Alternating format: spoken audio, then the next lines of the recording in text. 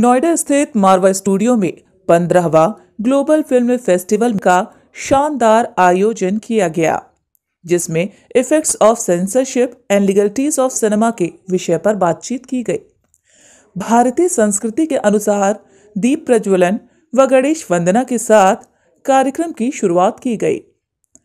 वहीं कार्यक्रम में मीडिया, टीवी और फिल्म जगत से जुड़े देश विदेश से आए अतिथिगण ने अपनी उपस्थिति दर्ज कराई। वहीं कार्यक्रम में सभी मेहमानों का बुक देकर अभिवादन किया गया।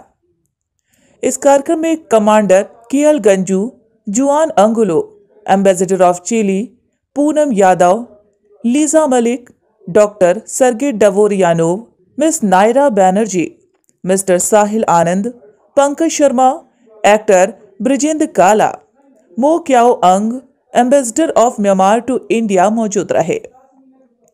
इस कार्यक्रम के दूसरे हॉल में मासूम Singh, Anastasia वोराख, counsellor, embassy of Belarus, Rajinder Sehgal, Samaresh Shah, Neha Singh मौजूद रहे। इस कार्यक्रम में फिल्म फ्रॉम बेलारूस डेटोनेशन की स्क्रीनिंग भी की गई।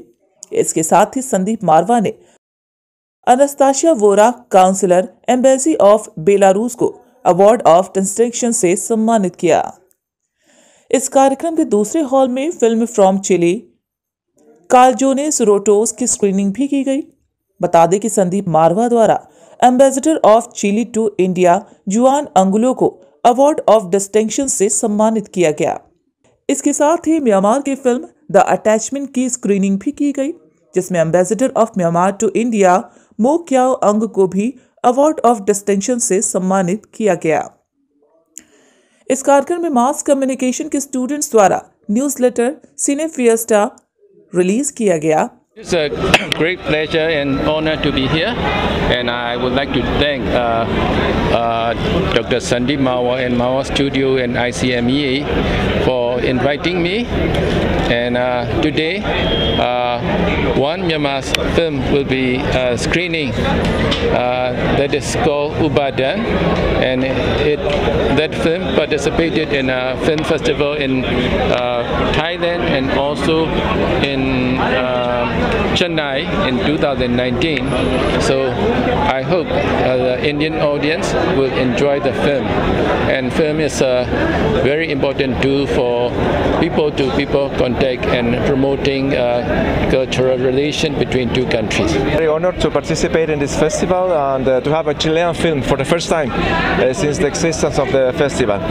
The film is called Calzones Rotos, Family Secrets, and this was produced in 2018. It's a very good, nice, dark comedy from Chile that reflects something of the reality of the Chilean society in the countryside in the middle of 20th century. So I hope that the students and people have enjoyed the film.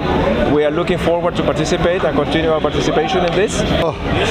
15 is a very long time, and to sustain every year is a very big ask. So therefore, congratulations to the organizers, especially to Dr. Sandeep Marwa ji. He is a wonderful narrator, he is a wonderful organizer, and his institute is also one of the best in India. The Global Film Festival जो है, it's a very good platform for youngsters. और मैं जो इतना crowd देख रहा था, young crowd, they have come here to learn. और जो ये फेस्टिवल का प्लेटफॉर्म है, इसमें they will come across talents and people from all stages, and they can learn from the experiences, share the experiences with others, और उन अपनी skill को और बेटर कर सकते हैं। First of all, I was amazed today when I look to the audience. I can see the bright eyes, I can see shining faces and smiling personalities, and everybody was so inspired. I can tell that the two famous famous name from Russia is Stanislavski and Mikhail Chekhov, Michael Chekhov. All Hollywood is learning from Mikhail Chekhov, who start with his conception about trance, yoga meditation during your acting. When you want to make acting, you should be transform your personality to the character which you want to perform. That is a type of yoga, type of samadhi. That is a real treasure.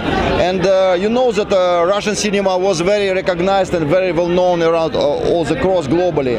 That's why I'm Dr. Sergey Dvoryanov, President of International Diplomatic Club, was invited by Dr. Sandeep Marwak to this 15th anniversary film festival in Noida. बहुत सुंदर लगा, बहुत मनोरम, बहुत अच्छा लगा। बच्चों को क्या मैसेज देना चाहेंगे जो एक्टिंग के क्षेत्र में? मैंने बहुत बड़ा भाषण दिया वहाँ बैठ के, थोड़ा सा, और यही बोला कि मतलब कि पेशेंस रखिए और इत्मीनान रखिए, थोड़ा सा अपने आप को थोड़ा ईमानदारी से मेहनत करते रहिए, उसे चूकिए मत, क्योंकि भविष्य में कब देखो क्या है, वो तो बात अलग है कि मतलब कि किस्मत क्या बोलती है, लेकिन 100% जो है अगर आप मेहनती हैं तो आपको सफलता मिलेगी। आपके अंदर थोड़े से भी गुण हैं तो वो कभी भी नज़रअंदाज नहीं हो पाएंगे। संदीप मारवा जी के लिए क्या कुछ कहना चाहेंगे? यही कहना पाएंगे कि इतना बड़ा इंस्टीट्यूट खोला हुआ है, ये बहुत अच्छे के लिए खोला हुआ है और बहुत अच्छी बात है। और सबसे बढ़िया बात ये कि जिस तरह से ये फिल्म फेस्टिवल हुआ है, ये 15वां है और आगे